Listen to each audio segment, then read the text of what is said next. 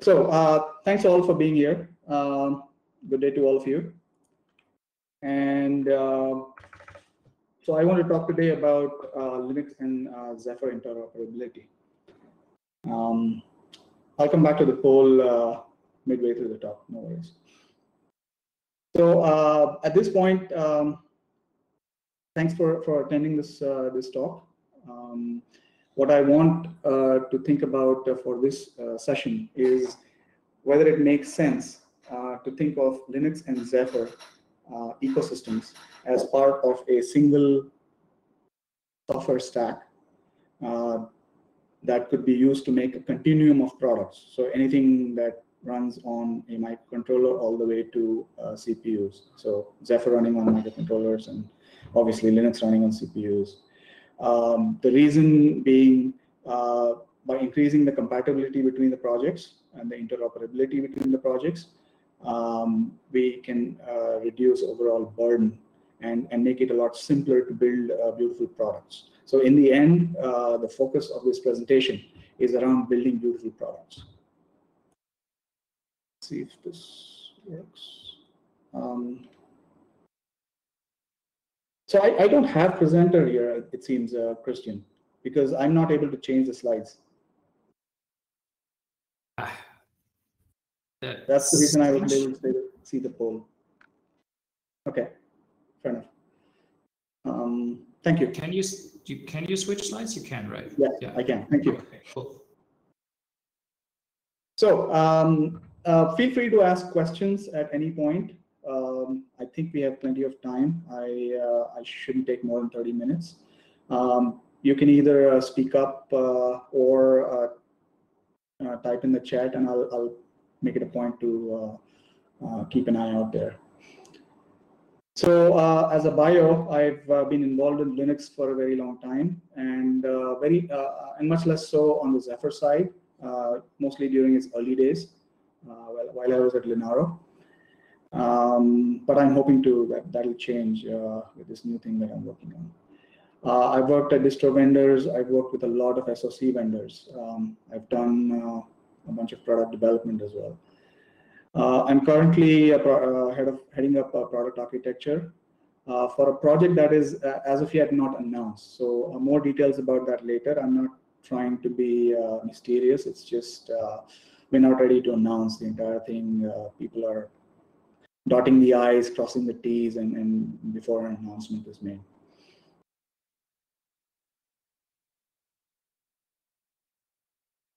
Oops. Okay. So this picture in front of you is a bunch of IoT devices that are available in the market today. So something like a Fitband or a smart camera, a watch, even a rice cooker. Everything has smart attached to it in the front. A lot of it uses Linux. If it's microcontrollers, they use a variety of RTOSes. So there's a huge variety of. I think there's a lot of fragmentation on the RTOS world. There's a lot of different RTOSes in use, but definitely a lot of Linux use. So it's either embedded Linux or some variant of usually some very old variant of Android. And I have four things from these pictures in my house, and in almost every case the user experience is terrible. The way I onboard things when I buy a new device, to how I interact with the device, to how the device is updated, almost never. So they never receive software updates in a lot of cases. And the applications that are available to control these devices. So in general, terrible experience. And if somebody has more of these devices in their home, please accept my condolences for that very reason. I have a hard time with them. So it is effectively the IoT juggernaut. I mean, there's hundreds and hundreds of these devices being put out every single year by hundreds of companies across the world, big and small. There's not a whole lot of good software architecture in a lot of cases in the firmware and the images that are being loaded onto these products. Fair enough. So if you look at the kernel parts of it, if you look at upstream rather, so both the Linux and the Zephyr projects have nice, smoothly functioning, well-oiled machines as far as LTS releases are concerned. So they have LTS releases. They have a variety of security fixes flowing into these LTS releases because they have dedicated teams that are working through this and backporting stuff into your LTS kernel and whatnot. And I'm going to focus on LTS kernels for this because we are talking products. I haven't seen a lot of products that are shipping mainline, and I don't think it's going to change very soon. So these LTS releases receive a lot of CI testing as well. But if you go out and look for this, I think besides a few Android phones maybe, and a lot of Chromebooks, I don't see a lot of the latest work that goes into the LTS and whatnot being deployed on these devices as updates. So it's very common to, even if you do see an LTS, it's very common for the LTS to be like 6 months old or more. So there's a bunch of open security fixes, and there's a big vector of attack that's still open on these devices, and that's not surprising to anybody. The reason I feel is that a lot of these companies, especially the smaller and medium-sized ones, lack specialists. So specialists who know about things like OTA. So how are my flash partitions laid out, or how should they be laid out? How is my payload created? How do I get the payload onto these devices over the network? How do I recover from bad firmware updates? That sort of thing. There's so many OTA frameworks, especially on the Linux side, that itself is a big choice. Do I go with something like OS3 or Milena or the update framework or Rauk or something else? Because each of them has their own pros and cons, whether it's a full image update versus deltas versus only application updates like container or something. And interestingly, because a lot of companies are trying to make money off OTA, there's a lot of proprietary cloud components for the OTA solutions. People are trying to monetize by giving away the client side and then monetizing on the server side in the cloud. The next category of specialists is the security specialists. Again, this is a wide gamut. Everything from, okay, what sort of secure boot architecture do I have? Do I use Opti, TFM, or something else, depending on architecture? How do I have processes in place to check for CVEs? Because it's not just the kernel. Remember, it's a bunch of other software around the kernel, your user space. So check for CVEs across all these packages, fixing them, testing them, and then finally deploying the updates across many of these devices. So the next category of specialists are key provisioning specialists. So I just call this out separately from security, mainly because it can happen, it may happen in a separate location outside your development offices. So this might happen on the factory floor where the key lifecycle management starts. So how do you provision a device with keys and so on and so forth? What are the tools for signing? Then there is IP compliance. This has become a hot topic lately. Almost all projects I know about, Linux Foundation, Linux with SPTX, Zephyr, they're all about the software bill of materials, because that's where the supply chains are moving to. Everybody wants to know what am I shipping as part of the product, especially if you're a medical device company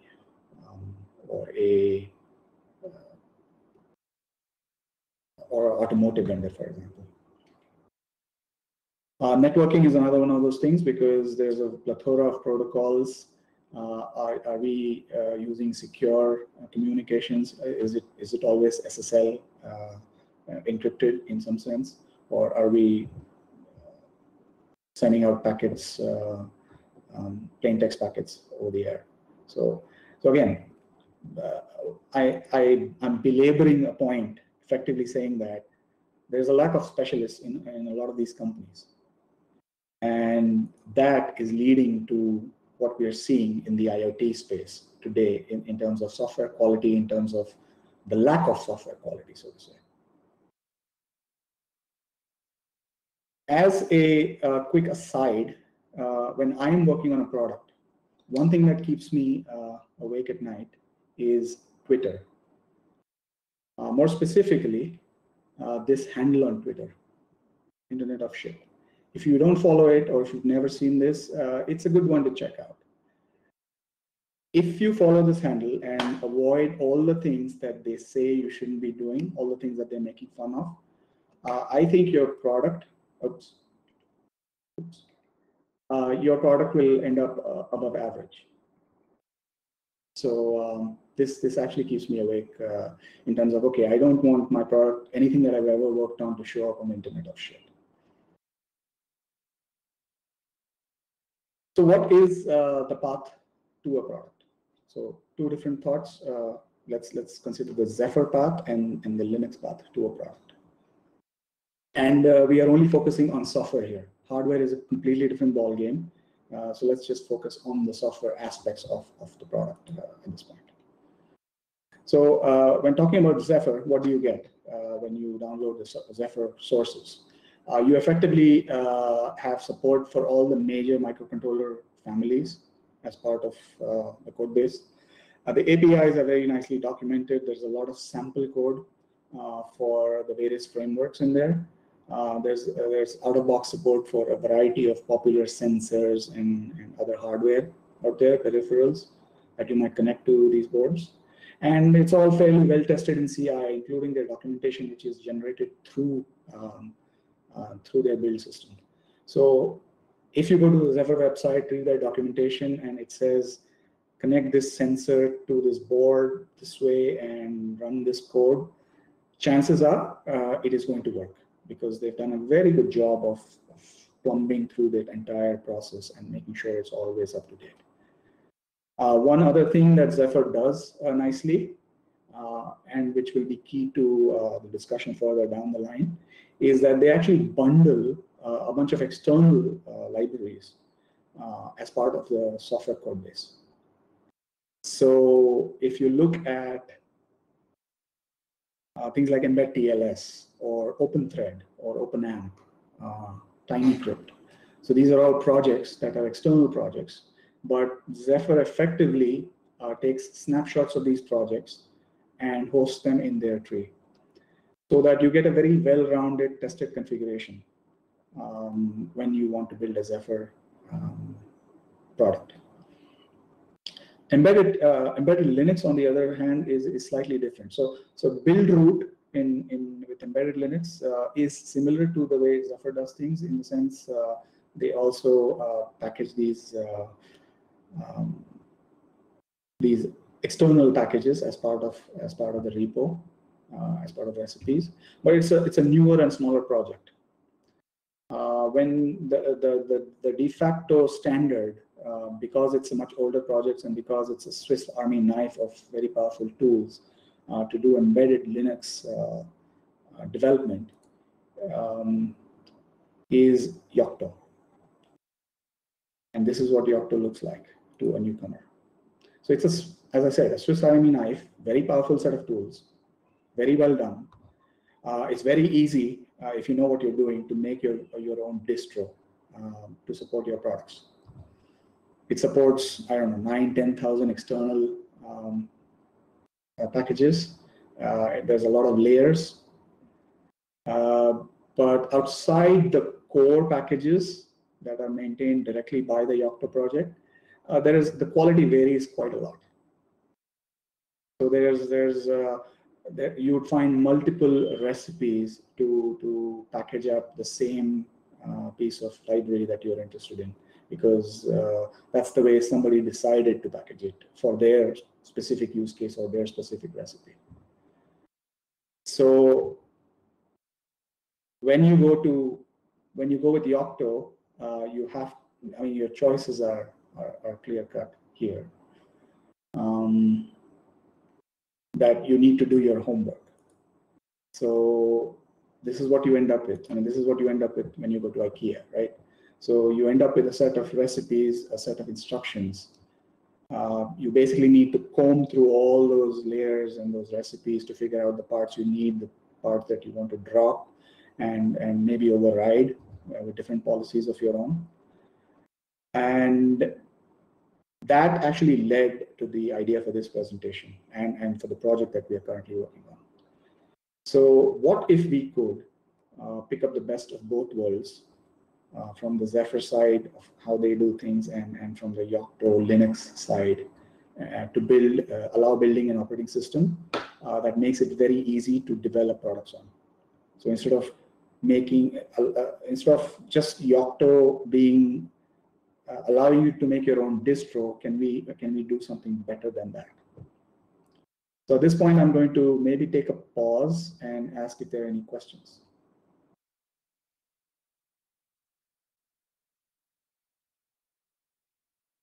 Okay. So what I am talking about in terms of this new operating system is basically an operating system for all kinds of scenarios, right from tiny microcontrollers to CPUs, right from tiny sensor devices all the way to more powerful industrial or even mobile phones for that matter. Christian, I have lost speaker access again. You had? Yes. I didn't do anything that is surprising. Oh, well, my presentation shows up for download now, but yeah, okay, I'm back. Okay, James briefly was presenter for whatever reason, so I think you should have given you control back, James. Sorry, what was that again? Was it a question? Does it work for you now? James briefly made himself presenter apparently. Okay, it works now. Yeah, it does. Okay, so so effectively, this all scenarios operating system is, I mean, very crudely put, it would be a policy configuration layer on top of existing Linux and Zephyr upstreams. So let's see how we would build this up. Let's take a minute to understand that. What you would end up with is, okay, you start with your Linux kernel, you start with your Zephyr SDK, and you then wrap it inside Yocto, because Yocto allows you to do these kinds of things very easily. For example, Linux has been supported out of Yocto for a very long time, so that's not the issue. Zephyr, there's a meta Zephyr layer in Yocto that can be used to compile Zephyr using the CMake build system of Zephyr. So you can do that. Zephyr does have another build system called West, and I'll come back to that later. We have some ideas on whether we want to improve this Yocto layer in some ways. On top of this, inside your Yocto wrapper,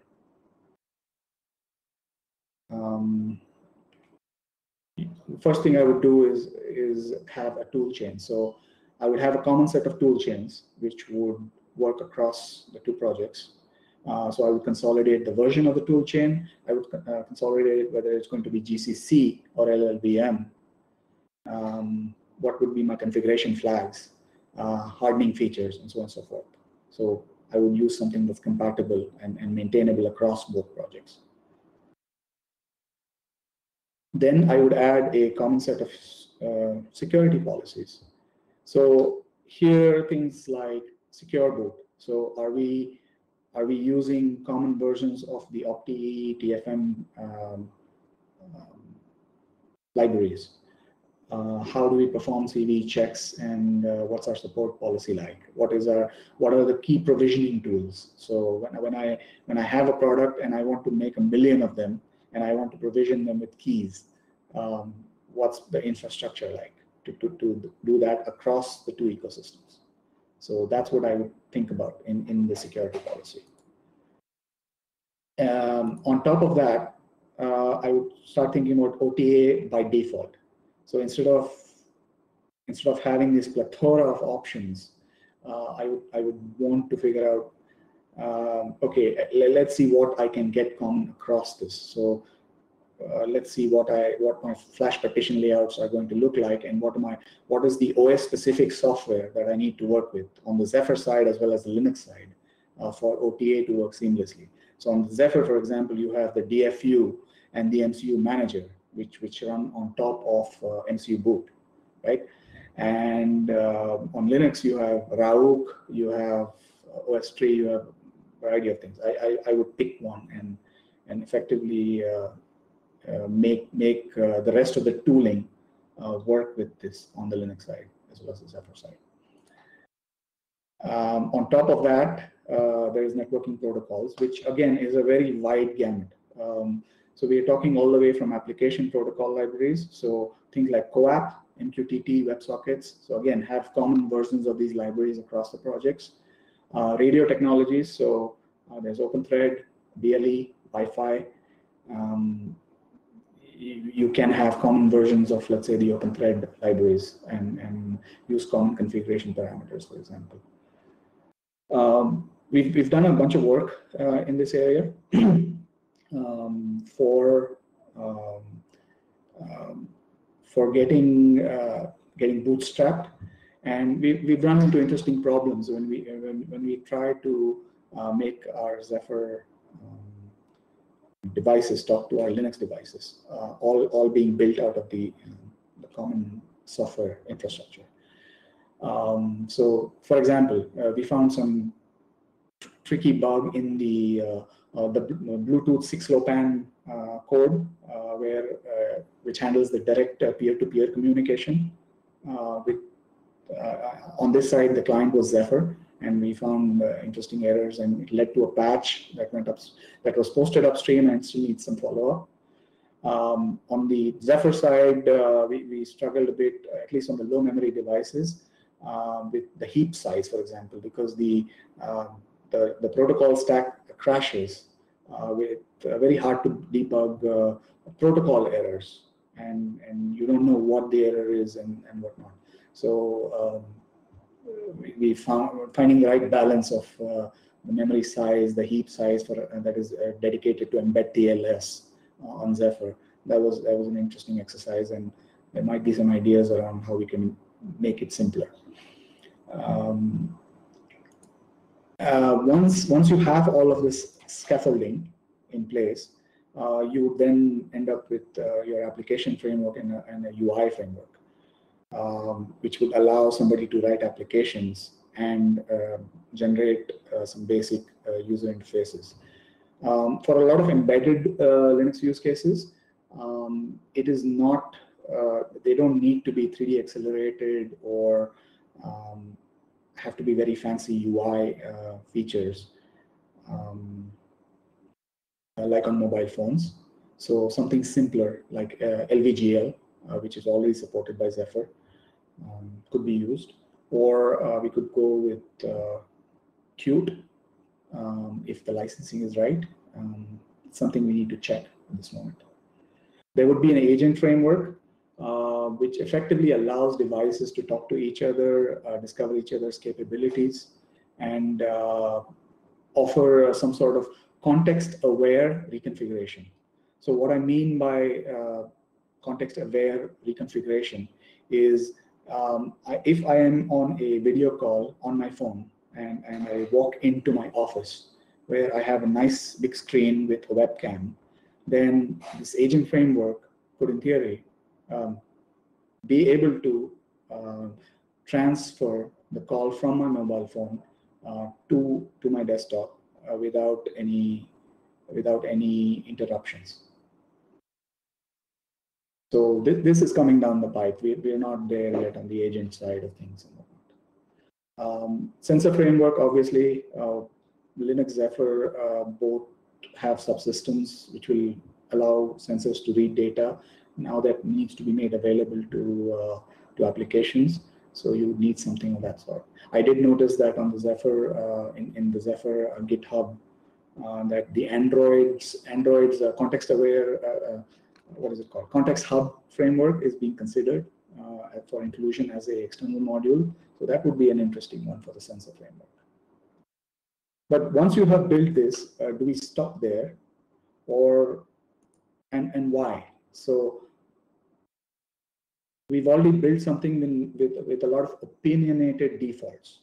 So instead of being a normal Yocto layer where I just do something for myself, I'm saying that, okay, this is a set of recipes that somebody can take and get all of this stuff that I've outlined out of the box if you build products using this stack. So these opinionated defaults are things like, okay, what's my libc version? I mean, is it muscle or is it glibc? What are the kernel configuration options that I will turn on for every device built using this framework? Toolchain flags. What kind of hardening flags am I going to do this? So yeah, the question. So Meta Zephyr was created before West was a thing. Patches welcome. Absolutely. So we've already contributed to Meta Zephyr. If you are the maintainer, hi. Thanks for taking our patches. And we have some ideas around maybe extending Meta Zephyr at some point and seeing if we can maybe move it over from the CMake system to maybe using West as a thing. So stay tuned. We will get in touch at some point.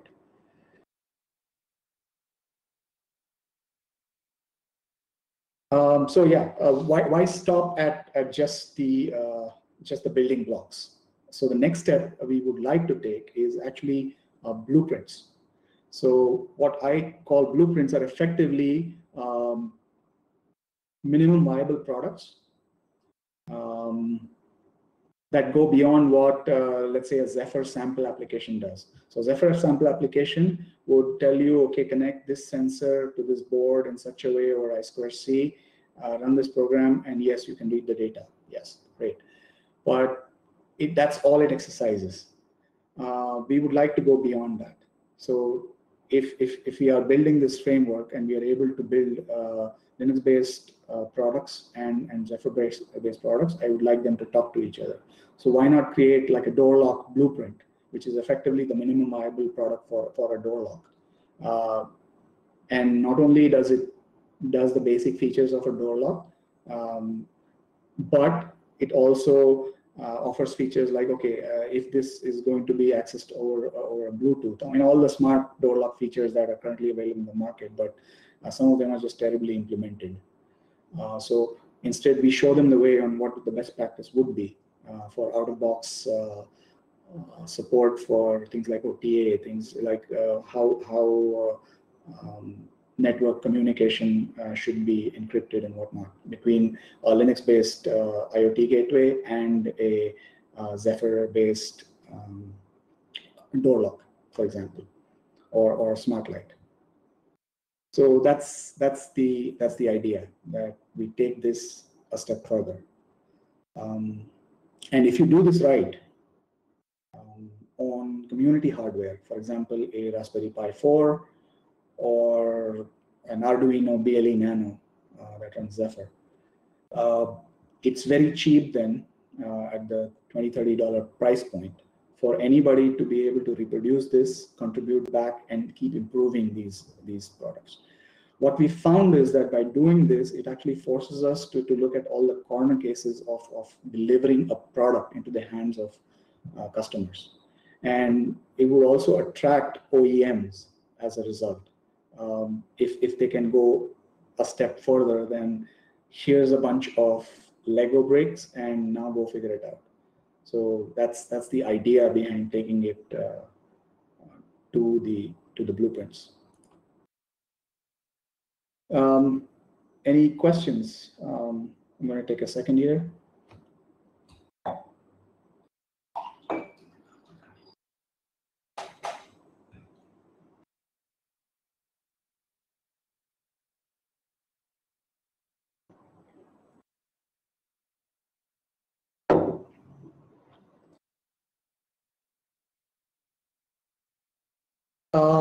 Right. So Karim, yes, I did talk about build root initially. I agree. So this would be very interesting indeed, because to me, build root is actually quite similar to how Zephyr does things in a lot of ways. It is still a new project, and Yocto just does things that Buildroot doesn't, or doesn't want to support, because they're trying to keep it simple. So I do use Buildroot for my personal projects, for example, because it's simple enough. But a lot of customers do want the fancier features of Yocto. So I agree that at some point it would be very interesting to engage with the Buildroot community and seeing if they would also be interested in this. And I will get back to this again with my next slide, because it actually comes back to the point you're making.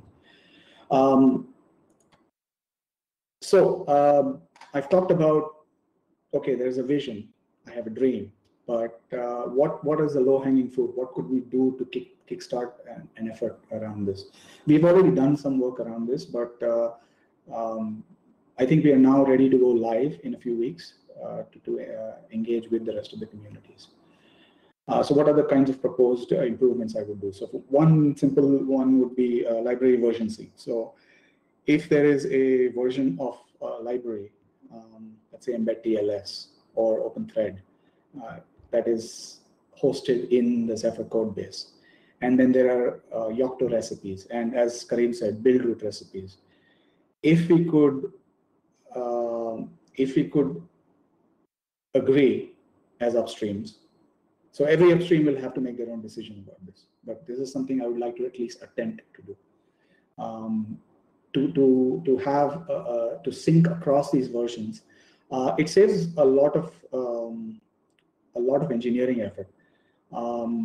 So IP compliance is the simple one. So you just have one package for a library that you need to do IP compliance work against.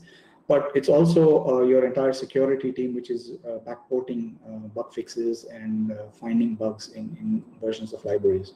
So if you actually try to do that, you end up with benefiting all projects involved by syncing library versions. If upstreams are not open to this idea at this point, I'm guessing at some point we would have to start carrying them patches to up level or down level library versions, so we can have this common interface in the layer I'm talking about. But the attempt would be to actually engage with upstreams about it. The next one would be, as someone else pointed out, extending the Meta Zephyr class to use the West build system. It makes sense because West offers a bunch of functionality that is not present in the CMake version, and it just makes things easier for both the Zephyr community as well as so you would effectively end up with something like a bit-baked class which understands West commands and deals with it. How about improving device longevity? So this is an interesting one. So I looked at Zephyr, I looked at Yocto and read-only file systems. You would assume that's a thing that easily, something that you can easily toggle on. And yes, it's true. Same thing on build root, I believe. But there are always caveats to read-only file systems. So you have to figure out, okay, what's going to happen on my first boot when I'm generating a host key. So my SSH daemon is generating a host key, drop bear, for example, and it writes it to etc/etc. So what's going to happen then? So you probably want like a read-write, a persistent read-write storage for that parts. And that's not solved. So you can have a read-only file system, but then there's lots of caveats around it. So we actually went ahead and extended that functionality, at least in Yocto, to add support for persistent read-write storage through systemd units. So what you end up with is as part of your recipes, as part of the core recipes in this layer, you define the points where you would like read-write access to the file system, and then you generate systemd units which effectively mount a read-write partition onto those bind mount onto those locations, and it all happens transparently. So we feel it's a nicer way to deal with this problem in a more generic way. Secure defaults. This is again a whole gamut of things, right from the mundane. So the mundane ones are things like what are my key lengths going to be for my SSH keys or for my certificates and whatnot. To something more involved, like do we follow all of the kernel self-protection project, the KSPP project recommendations around what kernel configurations and whatnot. To, okay, how do I get out of box secure network communications? So you can use CoAP or MQTT for your applications, but by default, they're talking plain text. So how do I make it so that it's extremely hard to actually build insecure apps? So security is built into these images. So you would effectively use some version of an SSL library, like GNU-TLS or Embed TLS, whatever you make your opinionated choice on, and use that out of the box. And then there's the feeling is that if we did a bunch of these things, it would actually improve developer experience quite a bit. Because now all of this is pre-configured out of the box for someone to build a device around, and they can focus on their application rather than all of this other extremely important core functionality, but which requires a lot of expertise to get right. But if you do it for them and make it easy for them to use it, I think there will be adopters. One other low-hanging fruit that we have is the SBOM and the license dashboard. So we've done a bunch of work with Fossology, with scan code, to see what our bill of materials looks like. Here's a sneak peek at the dashboard. So this is effectively our CI system when it's building an image and generates the reports from the IP scan, and then somehow converts that into this dashboard that you can come back and look at later and go through different images and figure things out in slightly more easier to parse manner. This is heavily work in progress, so you will hear things about this in the future. But yeah, this is happening. It's happening in a lot of different places, and so it would be interesting to see if we can reuse some of these bits. Finally, and most importantly, I would say, all of this work should happen upstream. So we don't have any grand plans to make this layer like one big fat layer with a lot of policy and patches and whatnot. We would prefer to work with the upstreams in this case, which is Linux, Zephyr, Yocto, Buildroot, to get them around to where this might make sense for them to adopt. If they do not wish to adopt for some reasons, then we might end up with not just the policy configuration in that layer, but maybe carry some patches for a while we work upstream to get them on board. So that I believe is the most important thing that we want to keep in mind. So I'm basically done here. So in summary, what I'm inviting us to think about is think about Linux and Zephyr as part of a single OS platform for products. So don't think about it just as the Linux kernel or just as Zephyr, but a single platform. And by syncing package versions to simplify your security support, your IP compliance support, and then using a BitBake, a Yocto layer to enforce policy for the platform. So the opinionated set of defaults that I spoke about, you could sort of build devices, build better smart devices that have these features out of the box. And then I'm proposing that we use blueprints to create more realistic products.